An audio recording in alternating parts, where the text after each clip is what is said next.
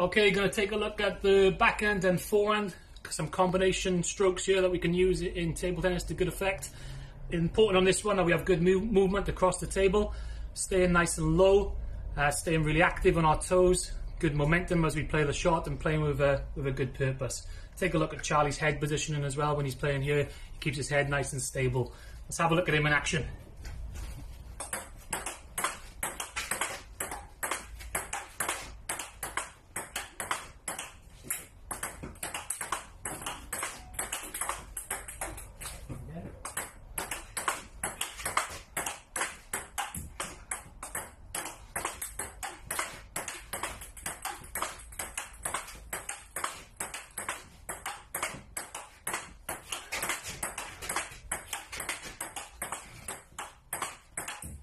Good.